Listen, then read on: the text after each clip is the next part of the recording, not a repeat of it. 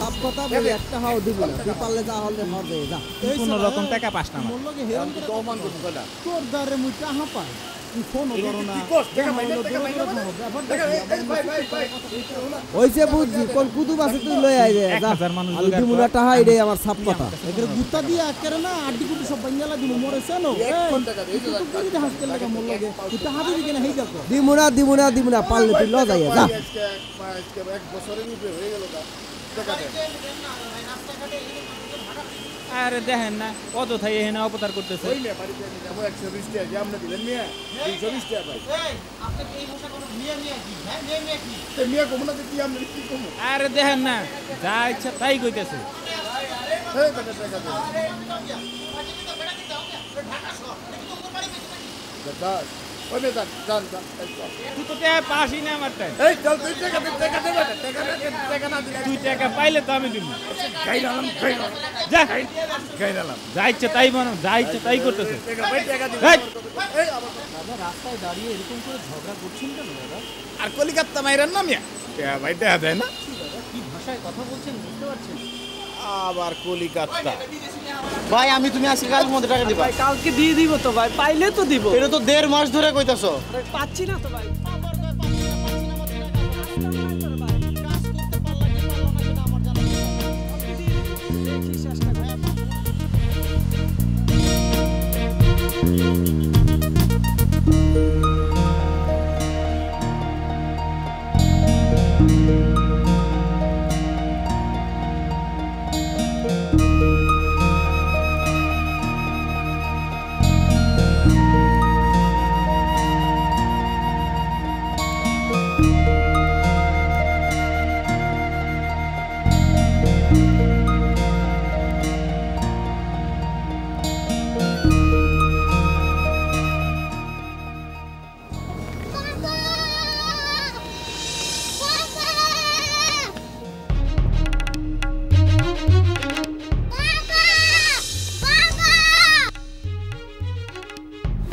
না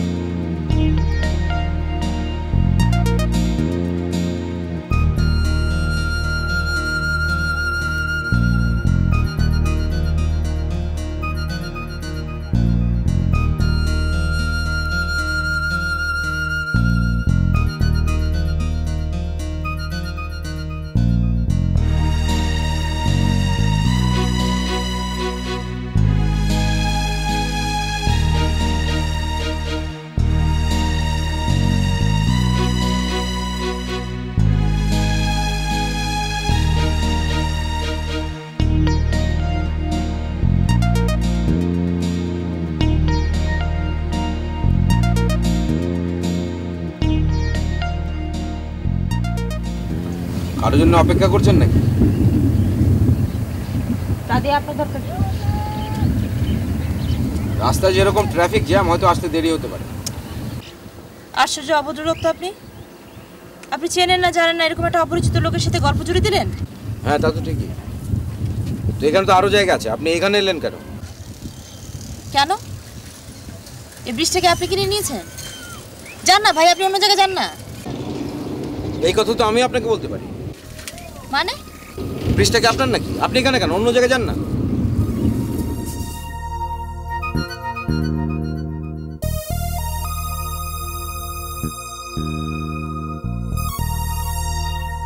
আত্মহত্যা করতে এসছেন? ফালতু কথা বলেন, হ্যাঁ? ফালতু কথা বলেন কেন? আমি আত্মহত্যা করতে যাবো কেন? কি আশ্চর্য! আপনি কি জান না এখান থেকে? আপনি ইনটিউশন বলে একটা কথা আছে, মেয়েদের সেটা খুব বেশিই থাকে, জানেন তো। আত্মহত্যার জন্য জায়গাটা খুব ভালো।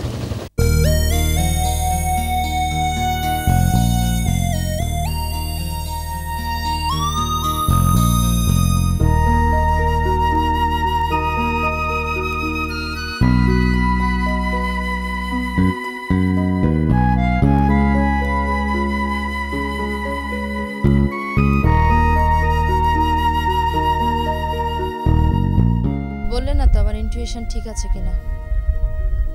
আরে আশ্চর্য! আপনি আপনি এইভাবে কথা বলছেন কেন? আপনি কি আমাকে চেনেন নাকি জানেন? হ্যাঁ, একটু আগে আপনি না বললেন অপরিচিতদের সাথে কথা বলা এক ধরনের অভদ্রতা। কি ব্যাপারটা কি আপনার? আপনি জান না প্লিজ। আমার অনুমানই ঠিক। এখন কি আত্মহত্যা করতে ভয় করছে? আরে আমি ভয় পাবো কেন? হ্যাঁ, আচ্ছা আপনি এই সমস্ত কথা বলছেন কেন ভাই? আপনি জানতো আমাকে, প্লিজ আমাকে রেহাই দিন আপনি।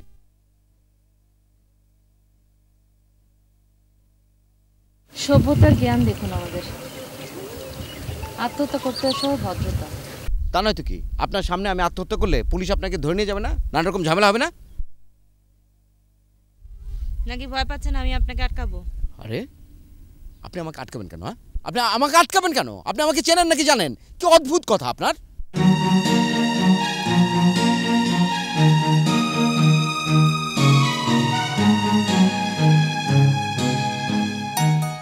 এই জায়গাটা আসলে আত্মহত্যার জন্য খুব ভালো। গতকাল আমি দেখে গিয়েছিলাম। আপনিও আত্মহত্যা করবেন নাকি? কিন্তু কেন? আত্মহত্যা কেন?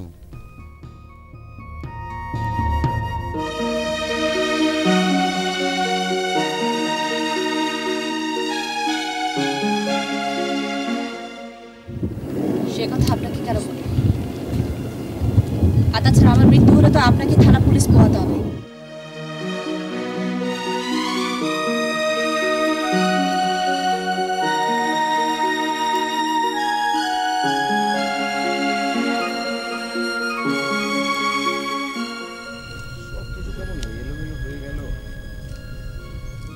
আচ্ছা চলুন এক কাজ করি, আমরা দুজন মিলে একসঙ্গে ঝাঁপ দিই, তাতে থানা পুলিশ কিচ্ছু করতে হবে না, কোনো ঝামেলা থাকবে না। চলুন 1 2 3 চলুন। কি বলেন কি আপনি?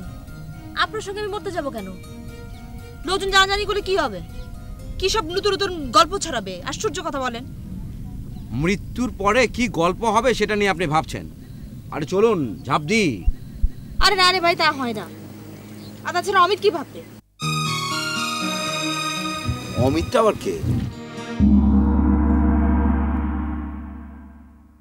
ও বুঝতে পেরেছি, তার জন্যে আজকে আপনার এই পরিণতি। কম বয়সী ভালোবাসা একটি ইমোশন পূর্ণ হয়। আপনি অদ্ভুত মানুষ তো। আপনি অমিতকে চেনেন না চিনে একটা মানুষের সম্পর্কে মন্তব্য করছেন। আপনি নিজেও তো মরার চেষ্টা করছেন, মরতে যাচ্ছেন। এটা পিছনে নিশ্চয়ই কোনো কঠিন যুক্তি আছে। দেখুন, আমি তো জীবনের অনেকটা পথ পাড়ি দিয়েছি, অনেক কিছু দেখেছি। আপনার তো এখন অনেক পথ বাকি।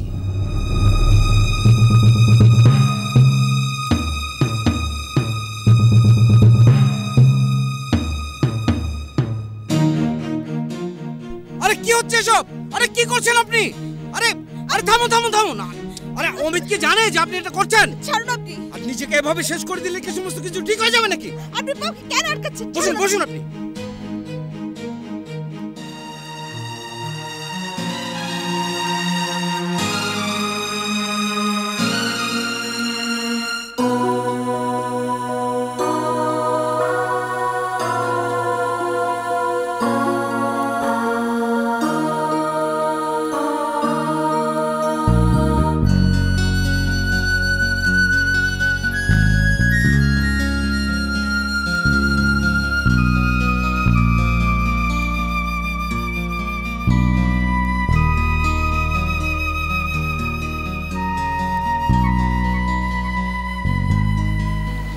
ঠিকই বলেছ, আমি আত্মহত্যা করতে এসেছি। তোমাকে আমি তুমি করে বলছি, তুমি আমার চেয়ে বয়সে অনেক ছোট হবে। আচ্ছা তুমি ধরে নিচ্ছ কেন পৃথিবীতে অমিতই একমাত্র লোক? তাই যদি হয়েও থাকে তাহলে তুমি অমিতের সাথে বিষয়টা নিয়ে আলোচনা করো, ওকে বোঝাও। কোনো লাভ নেই, অমিত পুরোপুরি পাল্টে গেছে। ও আর আগের অমিত নেই। ওকে আমি 3 বছর ধরে চিনি, আমার সব শেষ হয়ে গেছে। আচ্ছা ঠিক আছে, ধরে নিলাম যে তোমার অমিত পাল্টে গেছে, কিন্তু এই কি পৃথিবীর সব? অমিত ছাড়া কি আর কিছু নেই? অমিত হয়তো ভাবলো বা স্বস্তির নিঃশ্বাস ফেললো যে যাক বাঁচা গেল, পথের কাঁটা সরে গেল। তখন আমি এত কিছু বুঝি না, আমি শুধু বুঝি আমার জীবনটাই অর্থহীন হয়ে গেছে। তোমার নামটাই এখনো জানা হলো না। নাম জেনে আর কি লাভ?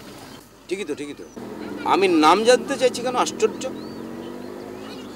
আমি মনে করি যে পৃথিবীটা অনেক সুন্দর জায়গা, সেখান থেকে নিজেকে বঞ্চিত করার কোনো মানে হয় নাকি?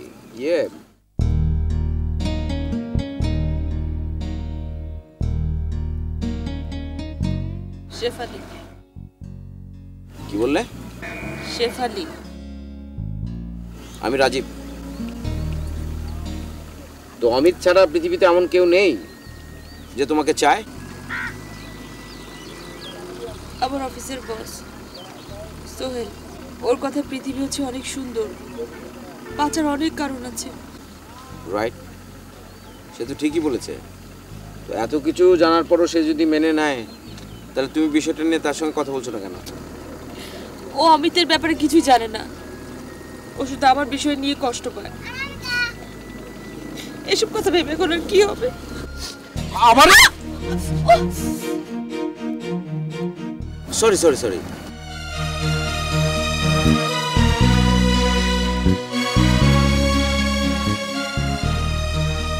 এসব কি করেছো তুমি? তুমি তো বড্ড উন্মাদ, তোমার তো ডাক্তার দেখানো উচিত। আর আপনি নিজে কি? আপনি যে আত্মহত্যা করতে আসছেন, আপনারও তো মাথা পাগল, আপনারও ডাক্তার দেখানো উচিত।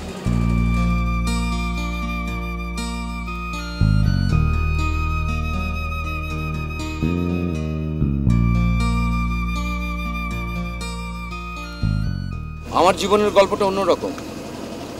মফস্বলের আর 10 জন মানুষের মতো একটা চাকরির আশা নিয়ে এলাম স্বপ্নের শহর ঢাকায়।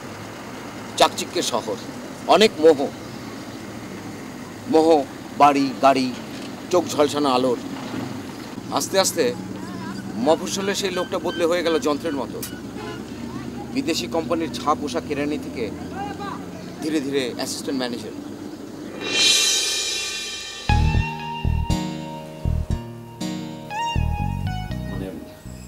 স্যার নাও স্যার, এভাবে বসের চোখ ফাঁকি দিয়ে সবসময় হিসাবে গন্ডগোল করলে আমরা কোনো বিপদে না আবার পড়ে যাই।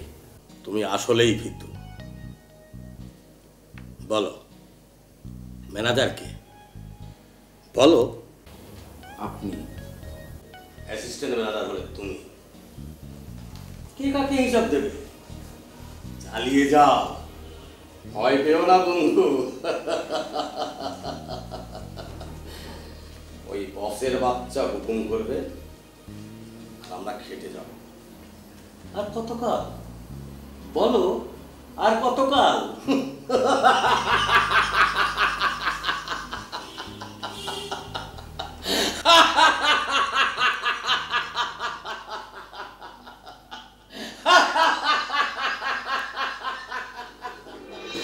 বিয়ে করলাম।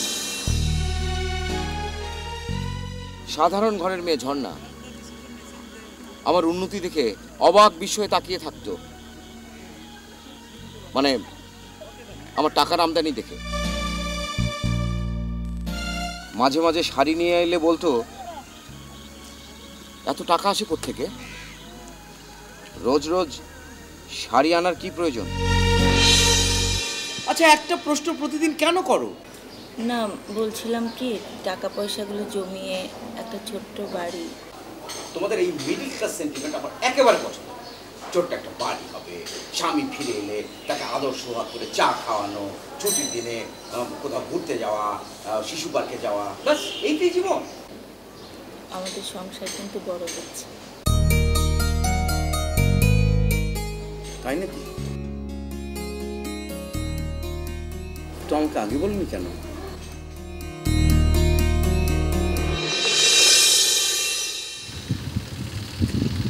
এই প্রথম উপলব্ধি করলাম জীবন কতটা সুন্দর। আমার নিজের সন্তান অহনার জন্ম হলো। ওর ঘন কালো চুল আর বড় বড় চোখ সবসময় কি যেন একটা খোঁজে। সেখানে এটা যে কি আনন্দের আমি তোমাকে বলে বোঝাতে পারবো না।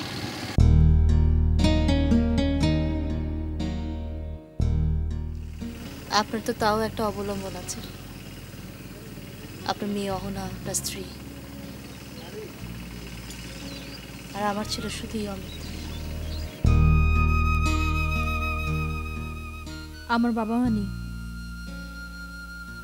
মা মামির কাছে বেড়ে ওঠা, অনেকটা মাটিতে ফেলে দেওয়া অযত্নে বেড়ে ওঠা গাছের মতো। সে আমি আমার সর্বস্ব দিয়ে ভালোবেসেছি অমিতকে, সেখানে কোনো খাত ছিল না।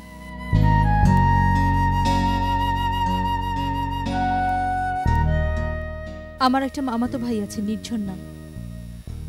আমরা দুজন পিঠাপিঠি ভাই বোন। নির্ঝর একদিন ঢাকায় এসেছিল, এক বন্ধুর মাধ্যমেই অমিতের সঙ্গে পরিচয় হয়। নির্ঝরের ভাষায় অমিত ভাইয়া ওয়ান পিস। তখন একটা পত্রিকায় ওরা একটা ছবি চেপেছিল, বিজ্ঞাপনের ছবি। সেই প্রথম অমিতকে দেখা। কখনো ভাবিনি যে ওই হবে আমার সবকিছু, আমার জীবন। অমিতের পর একদিন আমাদের বাড়িতে এসেছিল, তারপর প্রায়ই আসতো। সারাদিন ঘোরাঘুরি, খাওয়া দাওয়া করে চলে যেত। আর ওর মিডিয়া জগতের কত কথা বলতো।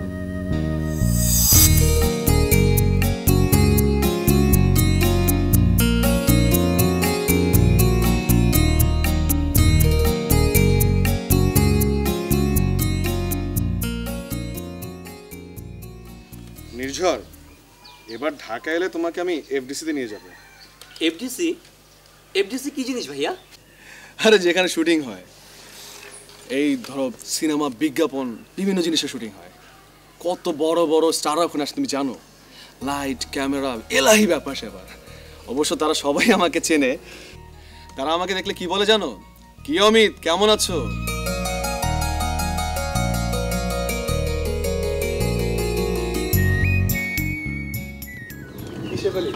যাবে নাকি ঢাকায়?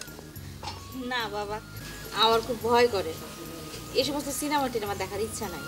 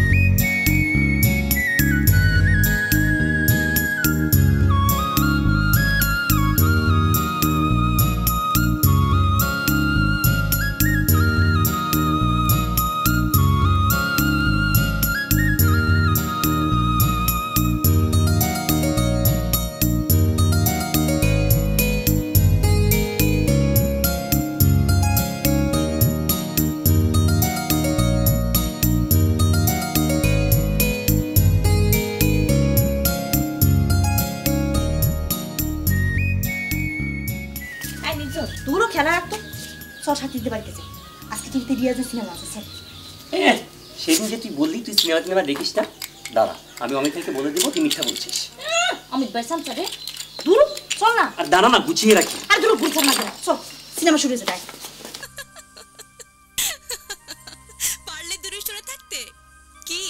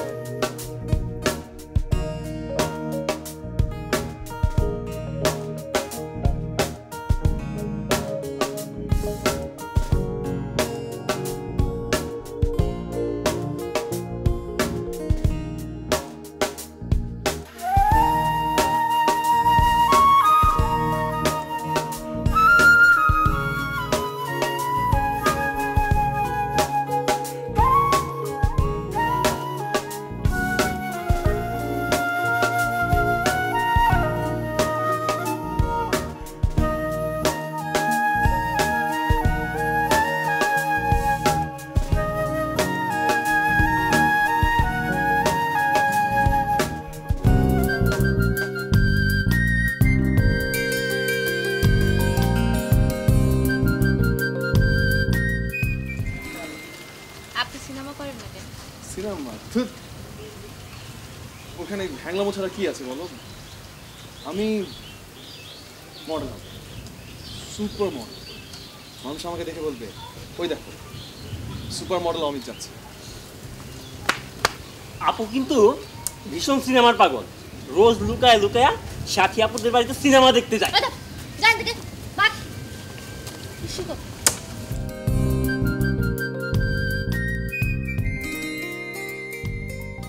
আমি এই কয়দিন এখানে আসিনি, তোমার কি আমার কথা একবারও মনে পড়েনি? না তো, অবশ্য নির্ঝরে কয়েকবার জিজ্ঞেস করছিলাম। আমি তো ভাবতেছিলাম আপনি বোধহয় বিজ্ঞাপন নিয়ে ব্যস্ত। জানো, ঢাকায় এই কদিন আমার একটুও মন বসছিল না, সারাদিন শুধু তোমাদের কথাই মনে হচ্ছিল। ও, নির্ঝরও আপনার জন্য অনেক অপেক্ষা করে। শুধু নির্ঝরই অপেক্ষা করে? আর তুমি?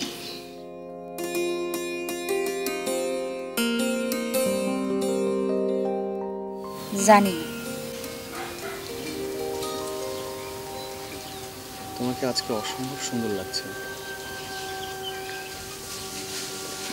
আচ্ছা, তুমি কি মনে করো যে আমি এই যে বারবার এখানে আসি শুধুমাত্র নির্ঝরের সাথে দেখা করতে? বোকামি। আমার এত কাজের ব্যস্ততার ফাঁকে আমি এখানে আসি শুধুমাত্র তোমাকে দেখতে।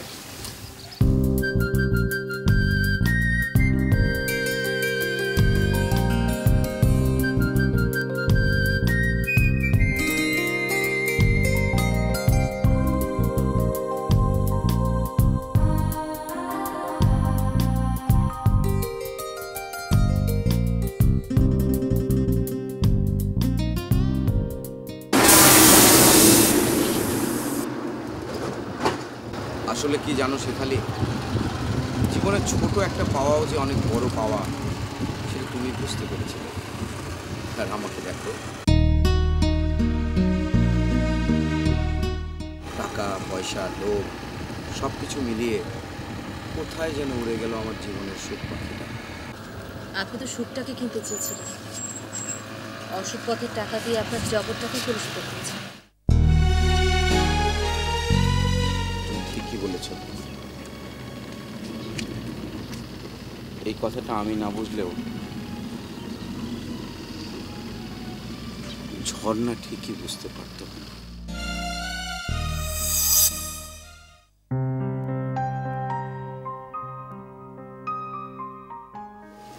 দেখো আবার শাড়ি কিনেছ?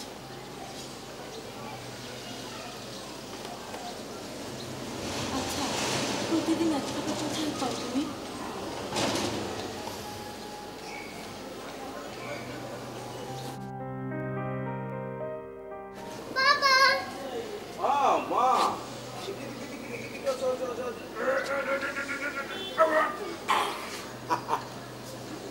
আজ কোথায় বেড়াতে যেতে চাও তুমি? Fantastic kingdom. ফ্যান্টাস্টিক কিংডম না, বলো fantasy kingdom. C kingdom. C kingdom. Good. কোথাও যেতে হবে না। বাচ্চার সাথে খারাপ ব্যবহার করে কি মজা পাও তুমি? আচ্ছা, দিয়ে দিয়ে যে অভ্যাস করছো, যখন দিতে পারবে না তখন কি করবে? তখন কি করবো? দেবো না।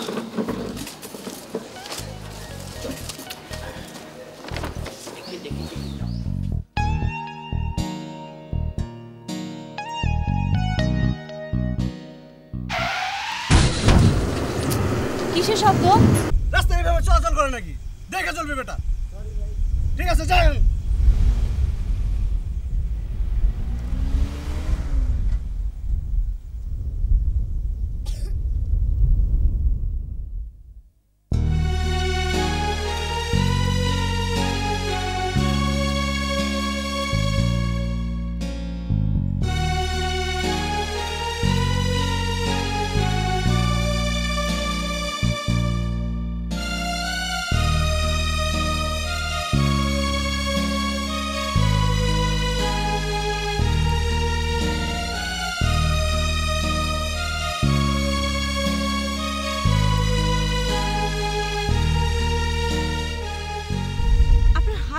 কি করে?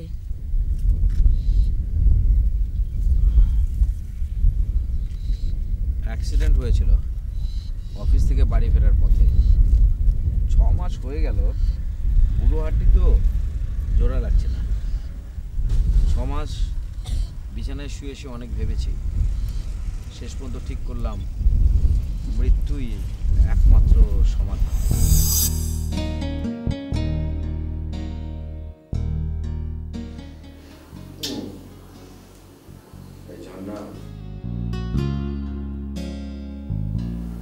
এতদিন হয়ে গেল অফিস থেকে কেউ কোনো খোঁজ খবর নিতে আসেনি। বাবা গতকাল না বাসায় পুলিশ এসেছিল। অহনা, তুমি চুপ করো। তাই নাকি? বাসায় পুলিশ এসেছিল, অথচ তুমি আমাকে কিছুই জানাওনি। কেন এসেছিল? তেমন কিছু না, এমনি এমনি এসেছিল। আরে এমনি এমনি কখনো বাসায় পুলিশ আসে নাকি? কি হয়েছে বলো তো তুমি আমাকে। তোমার অ্যাক্সিডেন্টের পর তোমার বস তার শালাকে তোমার জায়গায় টেম্পোরারি জব দেয়। সে নাকি হিসাবে অনেক গন্ডগোল পেয়েছে, আর তোমার ম্যানেজার হাসান সব দোষ তোমার ঘাড়ে চাপিয়ে দিয়েছে। এখন সে পলাতক।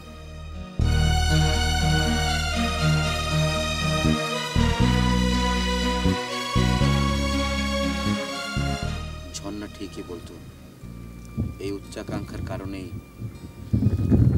একদিন আমার সমস্ত কিছু শেষ হয়ে যাবে।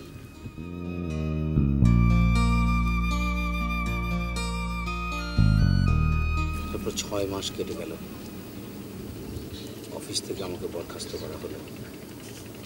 প্রভিডেন্ট ফান্ড থেকে আমার সমস্ত টাকা ওরা কেটে নিল। আমি বসে বসে শুধু কাঁদতাম। আপনার সংসার চলতো কিভাবে? প্রথম কোনো অসুবিধা হতো না, চলে যেত। তারপর ঝর্ণার গহনা বিক্রি শুরু হলো। ঝর্ণার চোখে মুখে আমি কখনো কোনো ক্লান্তি দেখিনি। বাস একা বসে বসে মাঝে মাঝে কাঁদত। কি আশ্চর্য, আপনি এত খারাপ কাজ করেছেন, তারপরও আপনার প্রতি কত ভালোবাসা। আর আমাকে দেখুন, আমার সরলতার সুযোগ নিয়ে অমিত কি না করেছে।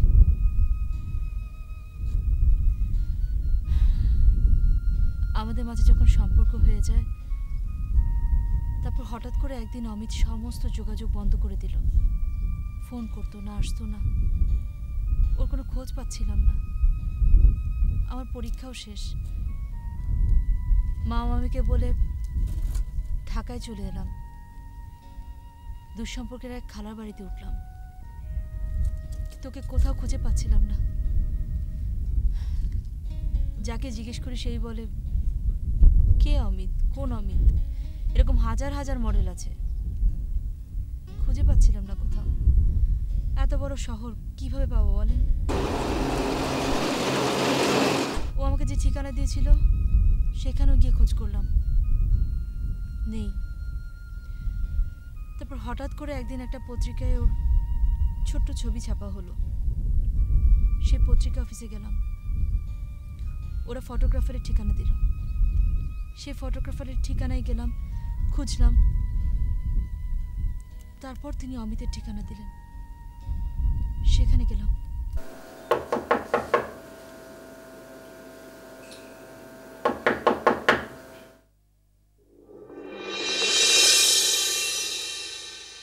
আসসালামু আলাইকুম।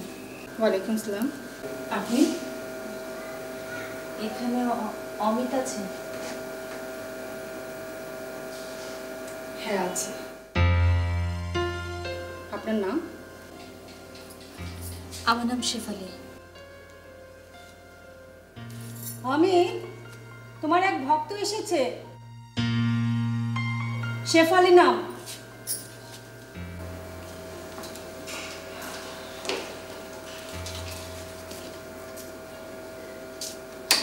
তুমি এখানে?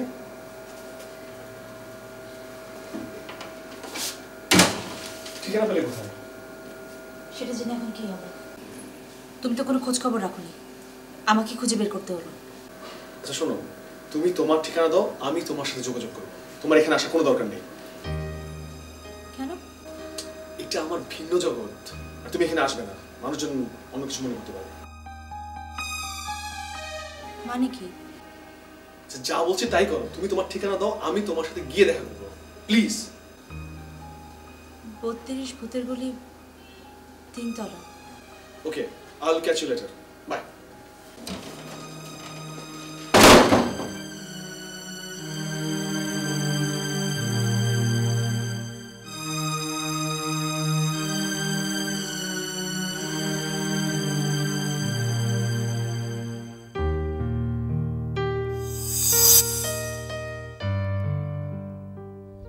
সেদিনের পর থেকে অমিত প্রায় যোগাযোগ করত। আমিও সিদ্ধান্ত নিয়ে নিলাম আর ফিরে যাব না। আমার ভাগ্য ভালো ছিল, আমার বান্ধবীর ছেড়ে দেওয়া একটা পার্ট টাইম জব পেয়ে গেলাম। যাই আয় করতাম সবই চলে যেত ওর পেছনে। সেটা কিভাবে? ওর ফোন কার্ড আর হাত খরচ চালাতে। আমার অবশ্য কোনো কষ্ট হতো না। আমি ঠিক করলাম পড়াশোনা ছেড়ে দিয়ে ফুল টাইম জব করব, তাই করলাম। আমার শুধু একটাই স্বপ্ন ছিল, অমিত বড় মডেল হবে আর আমি সংসার করব। অমিত শেষ পর্যন্ত ওই মেয়েটাকে বিয়ে করে ফেললো, এই তো? সেটা হলে তার এত কষ্ট হতো না। এভাবেই 1 বছর চলে গেল। হঠাৎ করেই অমিত 6-7 দিন ধরে আসেনি, ফোনও ধরতো না। আমি ভাবলাম হয়তো বোধহয় শরীর খারাপ, একটু খোঁজ নেই। আবার গেলাম সেই মহিলার বাসায়।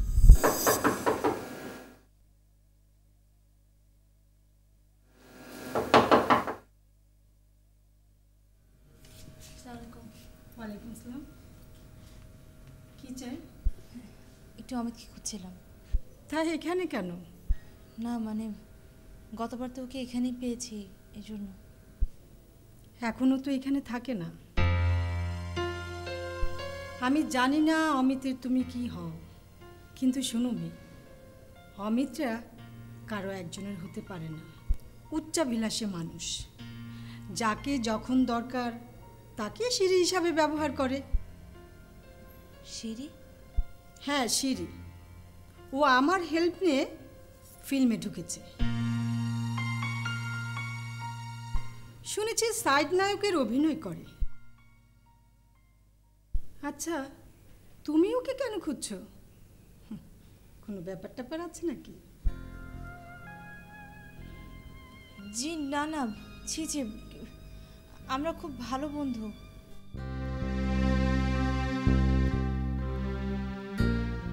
অথচ অমিত কখনো আমাকে বন্ধু হিসেবে পরিচয় দিত না। ওর কাছে বন্ধুত্ব বলে কিছু ছিল না। ওর কথা হচ্ছে তাতে মানুষ ভুল বুঝবে, আর আমার কাছে অমিতই ছিল সব। ওই সত্যি, অন্য কারো কথা আমি ভাবতাম না। অমিতকে শেষ পর্যন্ত আর পেলে না, তাই তো? পেয়েছি। গত সপ্তাহে অনেক খুঁজে জানতে পারলাম ও ঢাকার বাইরে শুটিং করছে। আমি সেখানে গেলাম। অনেক লোকের ভিড়ে দেখি ও দাঁড়িয়ে আছে কাচুমাচু হয়ে। হাত ইশারা করে ডাকতেই ও দেখলাম রেগে গেল, অসন্তুষ্ট হলো। আমার কাছে এসেই আমার হাত ধরে হ্যাচকা টান দিয়ে আমাকে বাইরে নিয়ে এলো।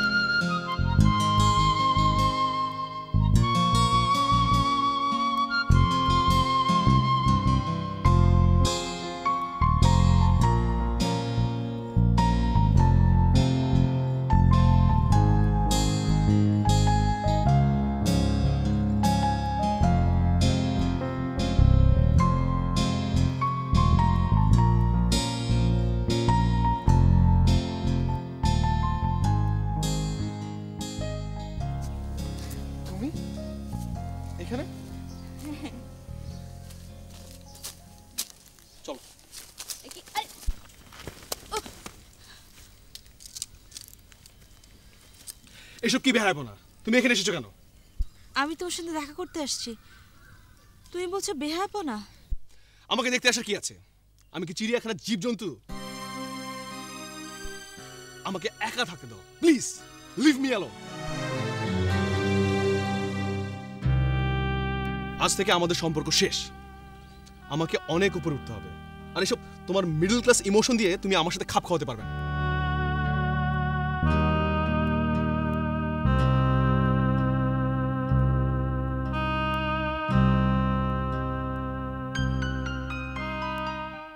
অমিত, অমিত তুমি সব কি বলছো? অমিত, আমি তোমার জন্য কি করিনি বলো তো? কি করিনি আমি? কি হচ্ছে সব? অনেক করেছো, এবার ক্ষান্ত নাও। আর আর কত টাকা তুমি আমাকে দিয়েছো? হ্যাঁ, তোমার সব টাকা পয়সা আমি এইভাবে কড়াই ঘন্টা শোধ করে দিব, ওকে?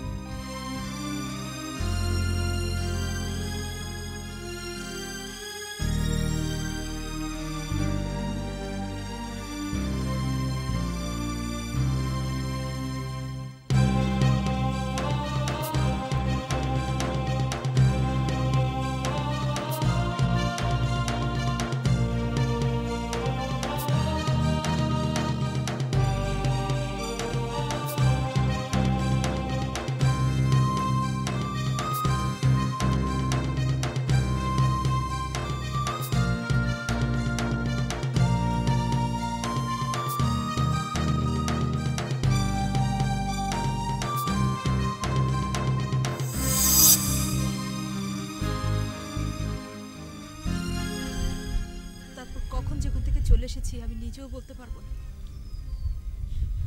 বাসায় এসে কাঁদলাম,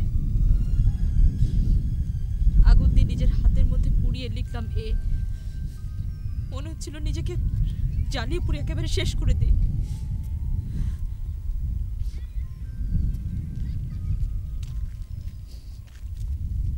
ঘৃণার পরিবর্তে ভালোবাসা আরো বেড়ে গেল, তাই না? পারলাম না, জানেন, রাগ করে থাকতে পারলাম না। ওকে ফোন দিলাম, ও ফোনটা কেটে দিল। বুঝলাম সব শেষ। আজ পহেলা বৈশাখ। আজকের এই দিনটা আমরা খুব অন্যরকম ভাবে উদযাপন করি। ভোরের সূর্যোদয়টা আমরা একসঙ্গে দেখি, কি যে ভালো লাগে। মনে হয় পুরনো সব গ্লানি হতাশা আর থাকবে না। আজকের দিনটা ঝর্ণাও খুব অন্যরকম ভাবে পালন করে। সকালবেলা আমাকে জোর করে ঘুম থেকে উঠিয়ে দেয়। নিজে একটা সাদা শাড়ি, লাল পাড়, কপালে একটা বড় লাল টিপ দিয়ে আমরা সবাই মিলে রমনায় যাই। সেখানে গিয়ে বাচ্চাদের মতো পান্তা খায়, ইলিশ খায়, আর আমার মেয়েটাকে বাংলা বর্ণমালা শেখায়, নববর্ষের কথা শেখায়। আসলে কি জানেন, ওর সাথে আমার যতই ঝগড়া হোক, আমি যতই আমার উপর রাগ করুক, আমি চেয়েছিলাম আজকে ওকে সারপ্রাইজ দিতে। চেয়েছিলাম আজকের দিনে ওকে নিয়ে সুন্দরবনে যেতে, পয়লা বৈশাখটা উদযাপন করতে। ফোন করার পর জানতে পারলাম ও ইন্ডিয়া চলে যাচ্ছে। আজ অমিতের জন্মদিন, জানেন? জন্মদিন? আজ আমার মেয়ে অহনারও জন্মদিন। অহনা চায় যে ওর জন্মদিনটা অনেক জাঁকজমক করে হোক, জমজমাট ভাবে হোক। ওর এটা চাই, সেটা চাই, কেক চাই। আমার মেজাজ খুব খারাপ হয়ে গেল। আমি একটা থাপ্পড় মারলাম। ঝর্ণা তো নির্বিকার, কারণ আমার এই সমস্ত আচরণের সাথে ওর তো পরিচয় হয়ে গেছে। অনেকক্ষণ চুপ করে থাকার পর ও বলল যে আপুর বাসায় যাই। ওখানে স্কুলের ফিস, বাড়ি ভাড়া বাকি, একটা কেক আনবে। ওরা গেল কেক আনতে, আর আপনি এখানে এসেছেন মরতে। আপনার কোনো অধিকার নেই তিনটা জীবন নিয়ে খেলার। আমার অক্ষমতাটাকে তোমার কাছে বড় মনে হচ্ছে না? না, কারণ আজকে আপনি মরলে কালকে আপনার স্ত্রী আর কন্যার দিকে মানুষ আঙ্গুল উঁচিয়ে কথা বলবে। বলবে ওই যে যাচ্ছে রাজীবের কন্যা এবং তার স্ত্রী, এবং তারা বেঁচে থেকে শুনবে আপনার অপকীর্তি। আপনি হাসছেন? না, সে সুযোগ আর ওরা পাবে না, কারণ আমি নিজের হাতে একটা কেক ওদের জন্য এনে রেখেছি এবং সেখানে বিষ মিশিয়ে এসেছি। কি বলছেন? আপনি কি মানুষ না পশু? আপনার বাচ্চাটা সরল বিশ্বাসে কেকটা খাবে, ও আস্তে আস্তে মৃত্যুর দিকে এগিয়ে যাবে, আপনার স্ত্রীও তাই।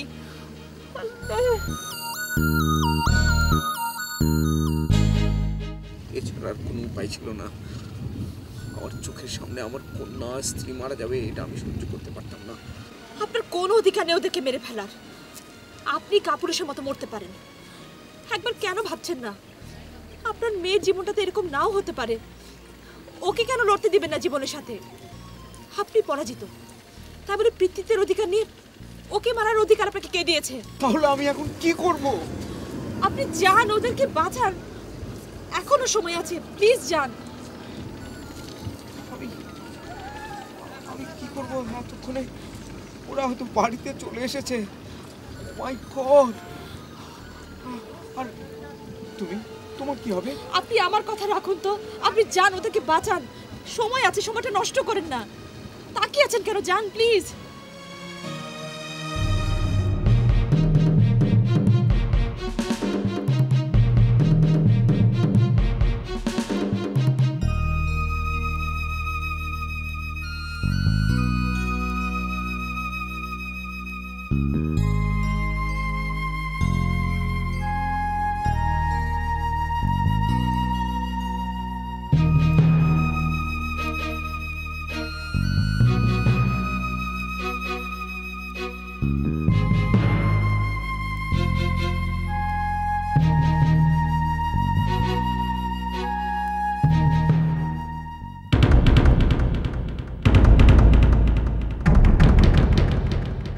হ্যালো ভাবি, আমি রাজীব, আপনাদের পাশের বাসা। জি, আমার স্ত্রী ঝর্ণা, অহনা, ওরা কি বাড়িতে ফিরে এসেছে? হ্যাঁ ভাবি, ওদেরকে বলবেন কি যে আমি একটা কেক কিনে রেখে এসেছি, ওরা যেন আমি না আসা পর্যন্ত না কাটে। জি, আপনি এখনই বেরিয়ে যাচ্ছেন? ও গড! আচ্ছা আচ্ছা, ঠিক আছে ভাবি, আসসালামু আলাইকুম।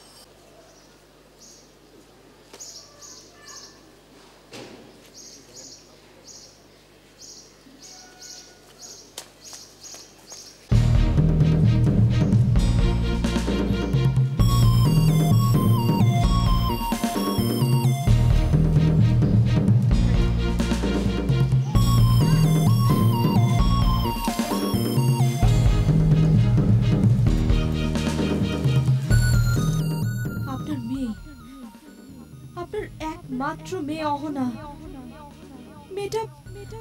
মেয়েটা সরল বিশ্বাসী কেকটা খাবে, মৃত্যু তাকে নিয়ে যাচ্ছে, শ্বাসকষ্ট হচ্ছে। আপনার মেয়েটা অবাক দৃষ্টিতে চেয়ে আছে আপনার দিকে।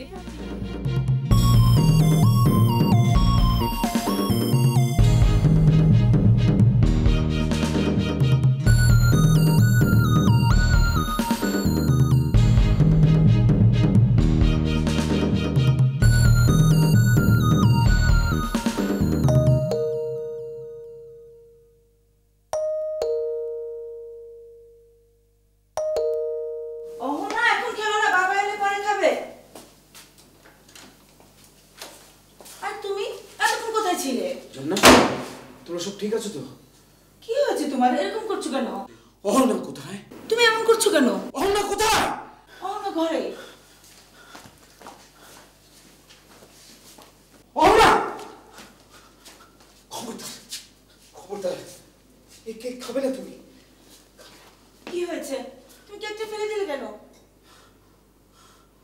আমি তোমাকে আবার কে কিনে দেবো?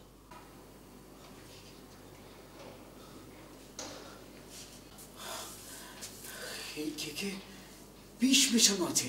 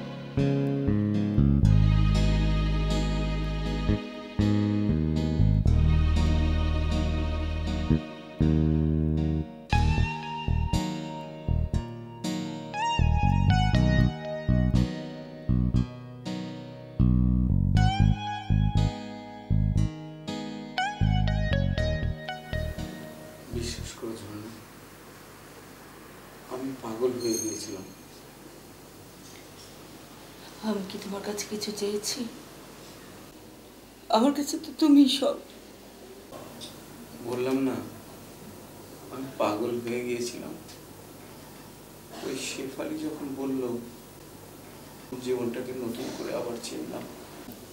শেফালি? ওই যে ব্রিজে যে মেয়েটা আত্মহত্যা করতে এসেছে। ও এখন কোথায়? ওকে তো ওখানেই রেখে এলাম। তাই তো? ও এখন কি করলো? তুমি আবার কোথায় যাচ্ছ? না না তুমি ভয় পেও না, আমি কথা দিচ্ছি আমি আর পালাবো না, বিশ্বাস করো। আমি ওকে দেখে আসি।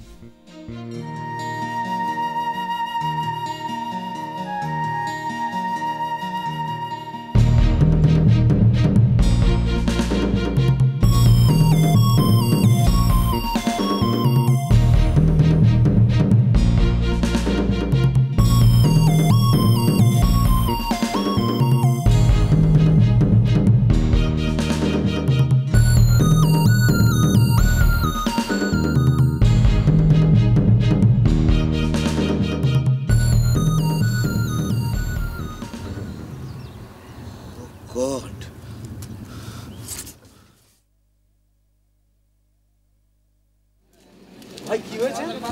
একজন মহিলার ট্রাকে চাপা পড়ে মারা গেছে। ট্রাকে চাপা পড়ে মারা গেছে? ও তো আত্মহত্যা করেছে। আপনি চেনেন ওই মহিলাকে? তাহলে একটু থানায় যেতে হয়। পুলিশ আপনাকে ধরে নিয়ে গেলে আপনাকে আর আমাকে নিয়ে অনেক মিথ্যে গল্প তৈরি হবে।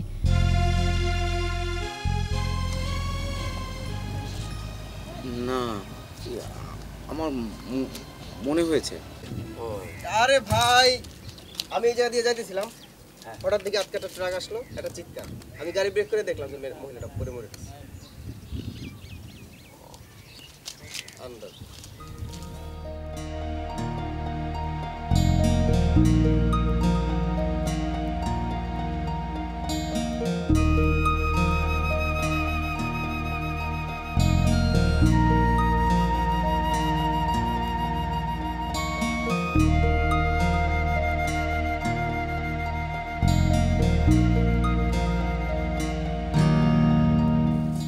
আরে হাতটা বের হয়ে গেল তো, ঠিক মতো বাঁধেন না।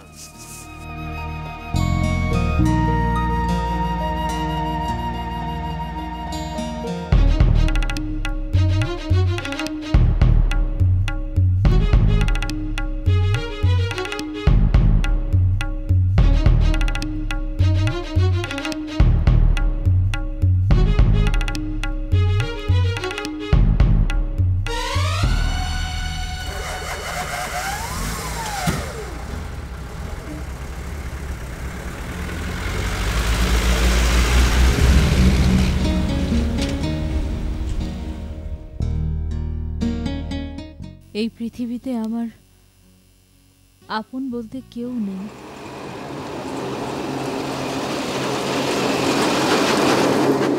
আমি মরে গেলে কে কাঁদবে আমার জন্য? কেউ না, কেউ না। আমি পারলাম না শেফালি,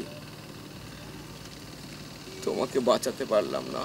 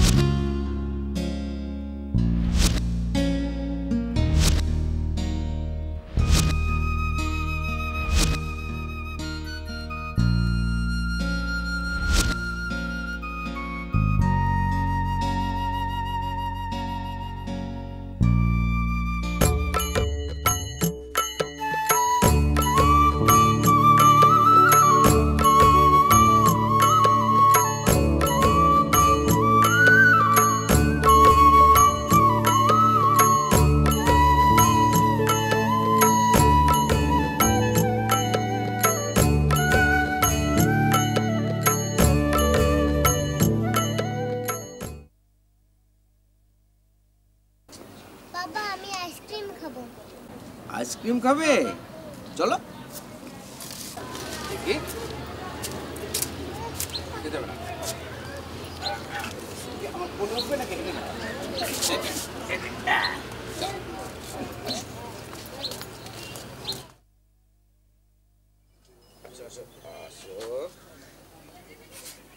কি আইসক্রিম খাবে না?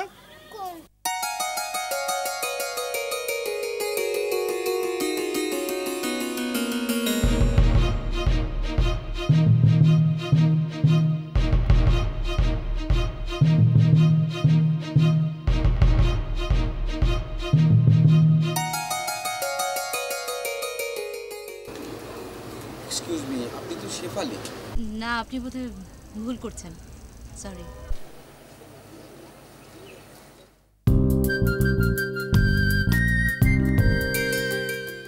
এসো।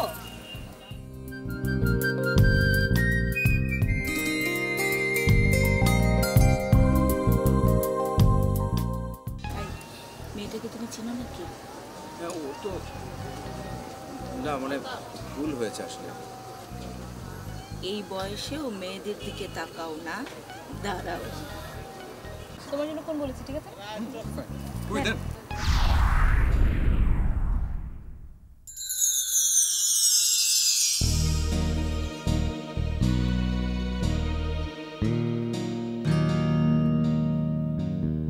আরে হাতটা বের হয়ে গেল তো, ঠিক মতো বাঁধেন না।